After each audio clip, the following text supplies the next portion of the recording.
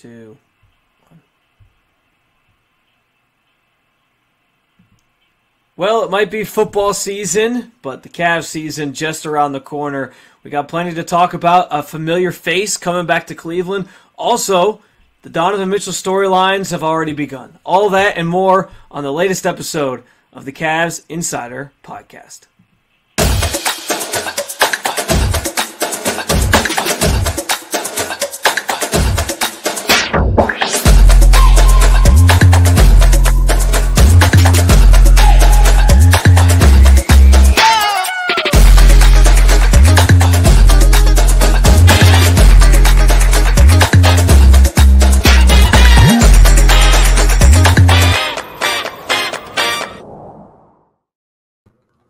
Well, welcome into another episode of the Cavs Insider Podcast. As promised, doing these bi-weekly for now. We are back on schedule. Yeah, back on schedule, exactly. As we get you ready for the start of the season, which, as I mentioned in the intro there, it's really just around the corner. It is kind of crazy to think about that we're only a couple weeks out. We got Media Day coming up on October 2nd, so a little less than 2 weeks till Media Day, which is obviously exciting. We will be there covering that. Mm-hmm. And then after that, preseason gets rolling, and then we'll be talking about meaningful Cavs basketball again here in the near future. So excited to be back with you. Tommy, as we get closer to the season, we're actually starting to have some stories and some things to talk about, which I'm excited to dive into with you today. Finally, yeah. I know, I feel like we went through this whole kind of lull of news and there's not much going on, but like you said, media days in just a couple weeks, and then quickly after that, training camp and preseason. It's gonna be here before we know it. So exciting stuff. No doubt. And apparently, I'm just noticing this, but looks like I'm growing like an afro over here. The way my hair looks tonight. Not my greatest style, my greatest hairstyle. But hey, we'll roll with the punches. Yeah. Looking like Jared Allen over here with the afro. I think the obvious place to start, Tommy, some news that kind of came. I don't know. Can we even call it news? I don't know. That's the title of the episode, because at this point we know this entire season we're just going to be bombarded with, and obviously we'll talk about it on the show and we'll do stories on it over at CavsInsider.com. But there's going to be story after story after story about Donovan Mitchell's future. And is he going to re-sign? And what's his decision going to be? And are the Knicks where he wants to be? And all these different things. And I think, I get that we're going to get those stories, and I get that we have to report on it. And Brian Windhorst, the latest to kind of have this, he actually has been on it from the beginning, but he had the story this week, or really on Thursday, where he basically flat out said, I don't expect Donovan Mitchell to sign an extension this next summer. He's got 2 years left on his deal, and that he's going to sort of play that, player empowerment, I kind of control my own destiny here card. I'm just I'm not surprised by that anymore. I think at this point, I think Cavs understand going into the season, there's a lot at stake if they're trying to convince him to stay, and I think that they just kind of know, okay, we're gonna have to deal with this, but it's they know at this point. So it's news, but I'm not sitting here oh, this is the biggest story. It's news, but it's not news. Right, and I think that the reason that the Thursday kind of headline made its way around Twitter and X and stuff was the reason that it's Brian Windhorst. Brian Windhorst is reporting on it. Brian Windhorst is saying that he doesn't think that Donovan Mitchell is going to sign with the Cavs next summer. So I think, especially because he's the one saying it, that really kind of sparked something new. But I think you also have to look at the context too, because Windhorst did kind of go on and say that he doesn't. I know the one tweet that everyone kind of picked up on was one of those big NBA news accounts, which that's great and everything. But Windhorst, he did go on and say that he doesn't think it's going to cause any disruptions or any sort of unsettled. I think within the team. I think he said it was it. I don't know if he said expected, but I think he kind of said it's kind of known that that's kind of the situation. The team isn't going to panic or something because of that. Yeah, and I think it all has to do with that Supermax contract and what he's eligible for, and if he signs an extension early, he would be leaving X on the table. If he gets X, in terms of all NBA teams and stuff. So I guess right now we all kind of saw this coming, And at the end of the day, he has 2 more years left on his deal. He's going to be here, I think, all through next season. And the Cavs still have the opportunity to prove to Donovan Mitchell that they are a Eastern Conference contender and hopefully a Finals contender as well. So I know we're going to be sitting through, we're going to be having podcasts talking about, the storyline of Donovan Mitchell's future with the Cavs. And is he going to stay in Cleveland? Is he going to get traded and all that all season? But I don't think it's really going to happen or anything's really going to come out of it in the end. So we'll keep talking about it, but I don't think anything's going to happen. Yeah, I mean, we're not going to get any answers on it. Maybe we get a clearer picture next summer. I do think it'll be interesting because we all know that he's going to get asked about it at Media Day early in October. And I think it'll be interesting to see how he responds to that because he can very quickly and very easily shut down any of those rumors, or he can kind of play I'm just kind of keeping my options open or kind of avoid the question. I can't see him avoiding it. I don't know. I feel like he is a very well-spoken person. Yeah. So I feel like he will have an answer he's thought about, which is great. But I do think it'll be interesting to see how he responds to those questions because we all know he's going to get a ton of them. Oh, I mean, that's going to be something, I mentioned we're going to be out there covering it for the website, Cavs Insider. And that's going to be something we are, waiting on every word of what he's going to say. Fans will be, and certainly a headline that we'll be putting out there for you guys to share. Just what his answer is. People are going to want to hear that. Yep. And to your point, I think he has been very measured in the way he has approached the subject and talked about things already. So I'm not expecting it to be some groundbreaking. Let me put it this way. Last week, Giannis made the headlines because he made the comment about how, if my team isn't winning or if they're not putting us into, I want to win championships, I'm a Milwaukee Buck, but if they're not putting me in a position to win championships, then I don't have to be a Milwaukee Buck. I don't think he's going to say anything like that. No, I don't think so either. I think he's going to keep it very close to the vest. I think he's going to just kind of say the right things because that's what he's done the whole time. Right. And that's another reason why I don't really think it's a story at this point. Now, listen, we might get news throughout the season that's Donovan Mitchell's camp is leaning towards him, trying to test the free agent waters in 2025. And if we get to that point, then I do think that's where we start having real conversations about, okay, maybe he's with the team this whole year. Mm-hmm. But if we're getting reports that even if the Cavs make a deep playoff run, he still might look to sign elsewhere. Then that's where you start having a real conversation about okay, is next summer the time to move on from Donovan Mitchell? Because you're still going to get a good trade package for him. And the Cavs, they realize at this point that you can't just let him walk willy-nilly, right? You can't let him walk scot-free. So I think it's kind of an evolving situation.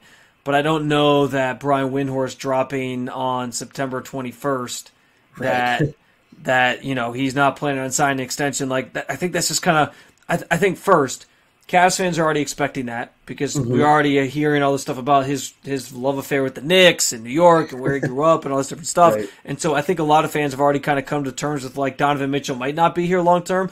But two, I also just think that's life in the NBA. If you have a superstar on your team, at this point, I think you kind of understand that 2 to 3 years. That's right. Pretty much the life. They're always gonna flirt with the idea that they might test free agency because they're gonna put pressure on the organization to keep the team competitive, to pay them, all that different stuff. So I think on both fronts, it's kind of just a known thing. Yeah, and I think that my perspective as a fan of the Cavs, a fan of Donovan Mitchell. I'm just kind of taking it. I'm going to try to block out as much as I can of all that other noise. And he's going to be here this entire year. The Cavs are going to get another shot in the playoffs with him. Let's focus on that. Let's hope that they can make some noise and go deep into the playoffs.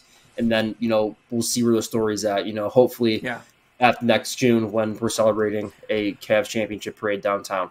And we'll go from there. But I like the sound of that. I don't know. Yeah, he's going to be here this season. He's going to be here for one more playoff run at least, and then we can talk about what his future is going to look like. That's how I'm taking it. And I'll say this too, I don't know. Listen, I just think, we can talk about it till we're blue in the face. We're going to talk about it, but I don't know that we get a clear cut answer on anything for a while. And this all goes back to, again, I don't want to be, rain on the parade guy.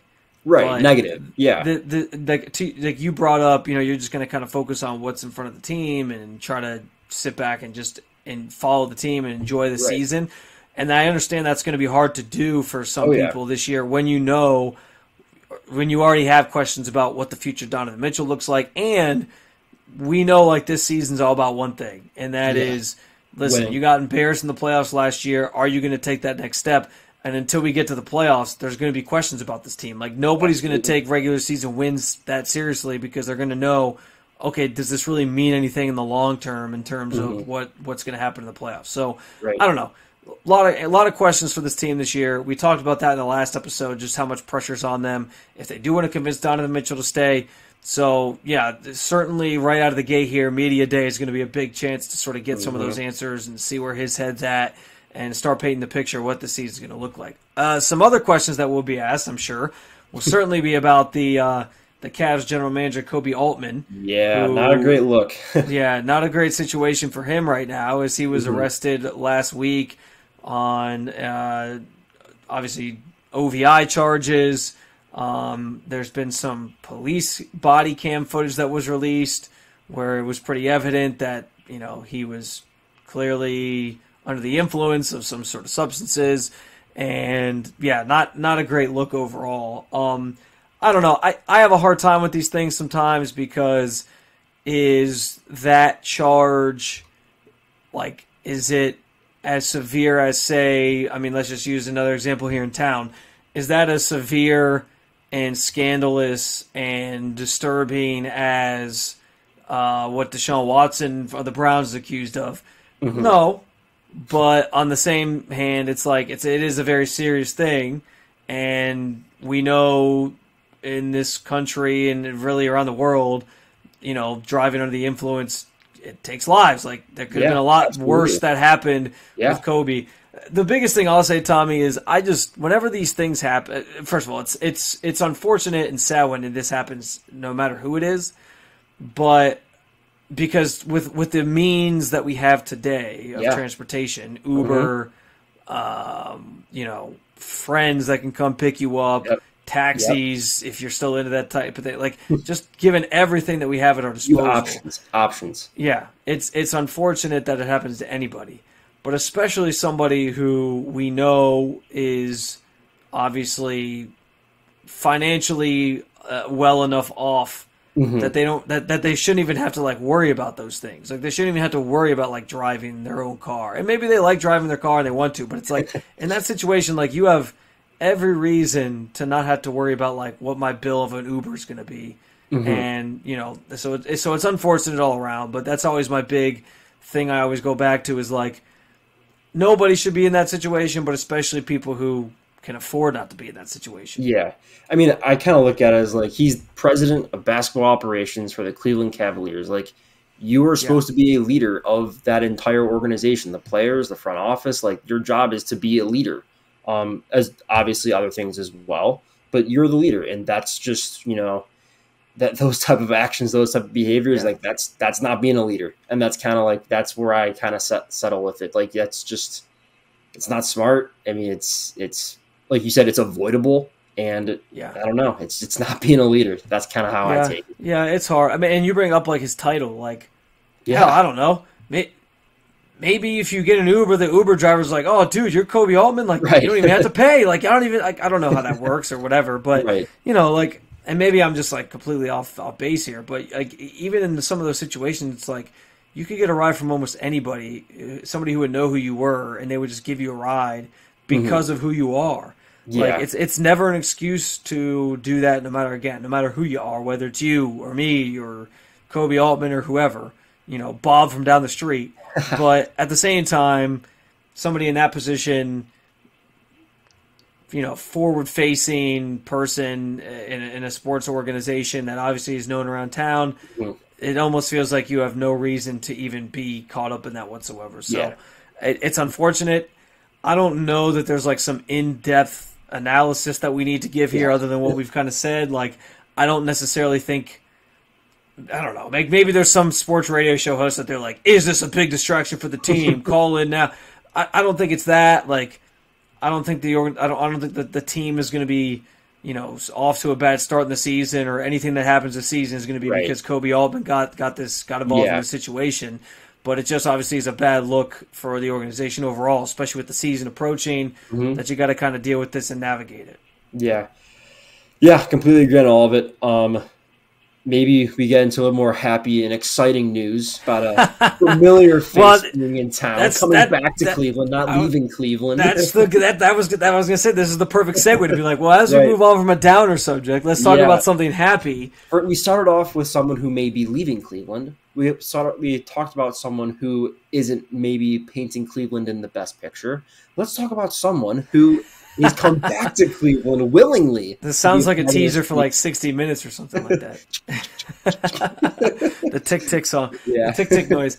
I think Tommy did a nice job sort of summing it up there to get us started. But Tristan Thompson, obviously the big news from last week, returning to the Cavaliers. My theory is they only want Tristan Thompson.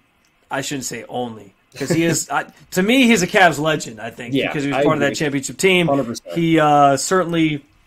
He was a guy who was like almost like a heart and soul guy. He was the Iron Man he had the longest active consecutive game streak.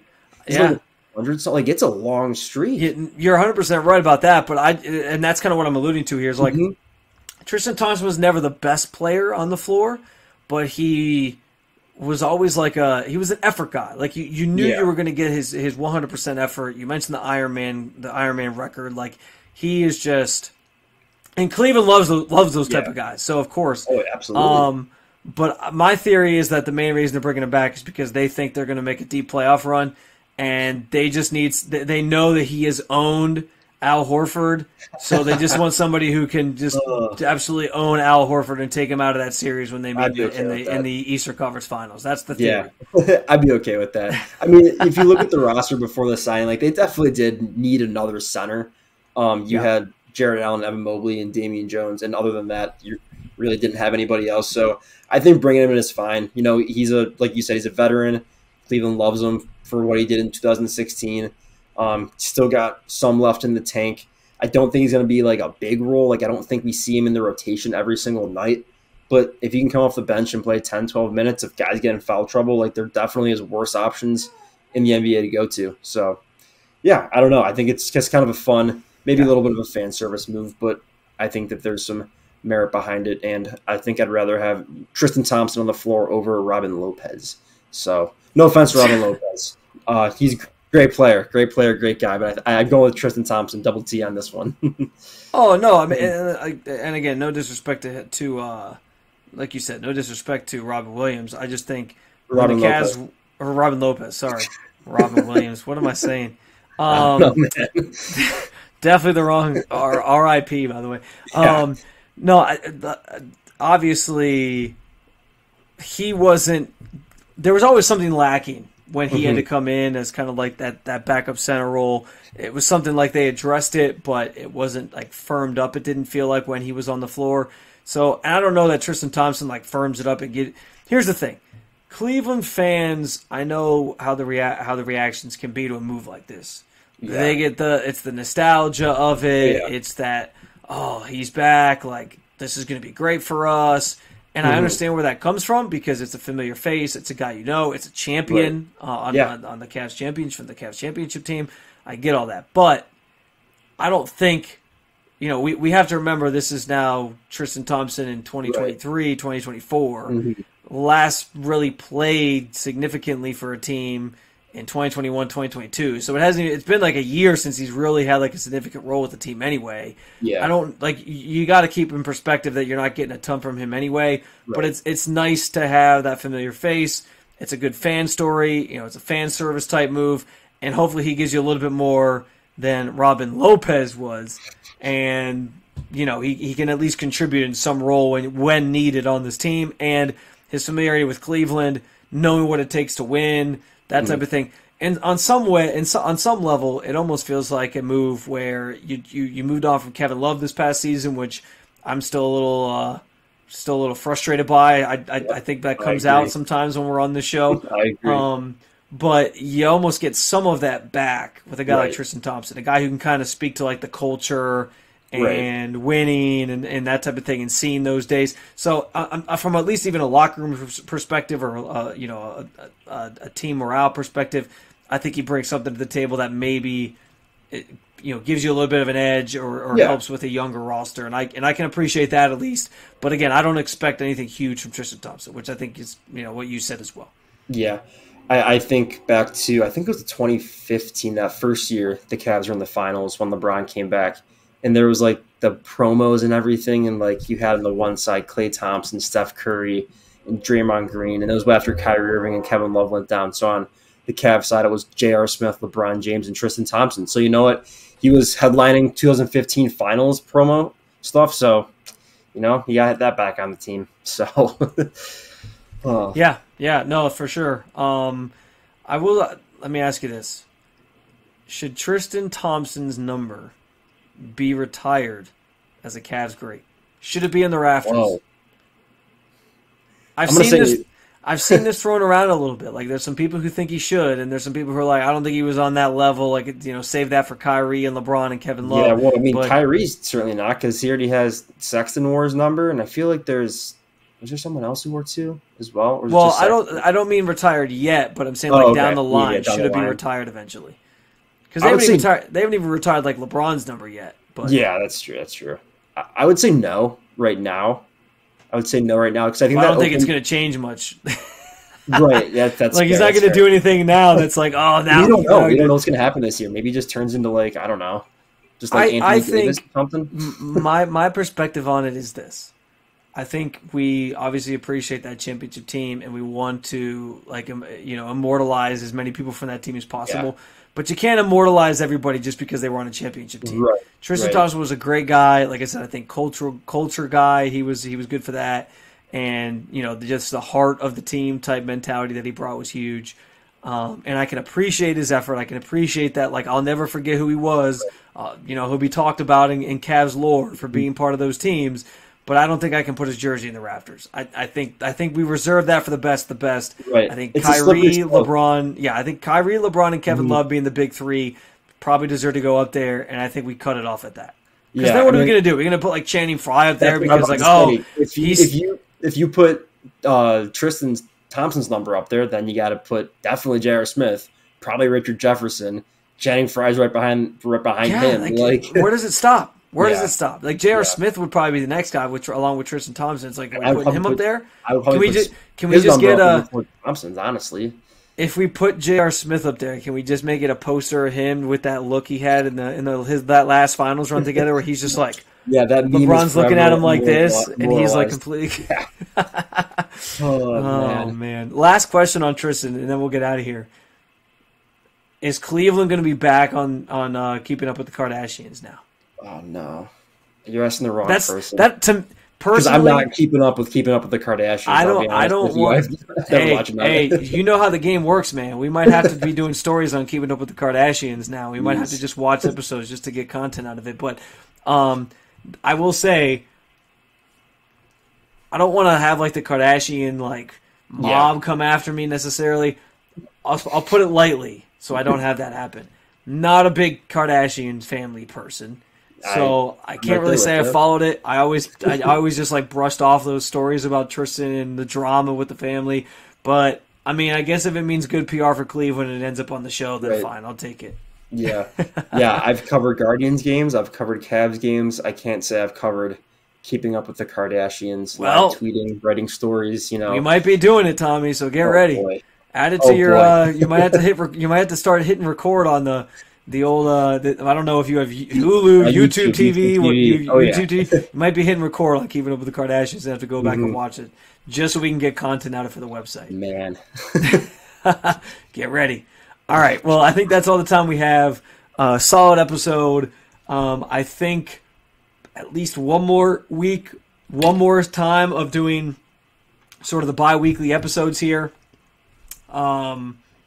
Just because I'm sort of in a transitional phase right now with my jobs, and I have a really busy week next week. So beyond that, I think we'll start getting back to hopefully doing once a week as we get you ready for the season. As I mentioned, I know I'll be at Media Day. I know Brennan Gulick, who obviously does work with us here at the the site will be at Media Day. That's again on October 2nd. So stay tuned for a whole bunch of content coming out that day. And, of course, you can always keep up with all things Cavs over at CavsInsider.com. Any final thoughts, Tommy, before we get out of here? Let's just get it started. Like, I'm just ready for I'm ready for all the news. I'm ready for all the training camp, even if it's the silly stuff. I don't know. I feel like it's been so dry, the NBA news. Like, Damian Lillard get traded already. Like, I don't know. I know it's not Cavs news, but, like, he's got to get something going here. Yeah. Well, hey, we know the NBA season, once that picks up, things start getting hot and heavy. You know, NBA Twitter's always a good time. NBA social media is a good time. The drama, all of it. So there'll be plenty to talk about, plenty to write about over at CavsInsider.com, and we're looking forward to bringing you along for the ride here in 2023-24. Until next time, for Tommy Wild and myself, appreciate you guys tuning in. We'll be back in a couple weeks here with another episode of the Cavs Insider Podcast. Until then, take care.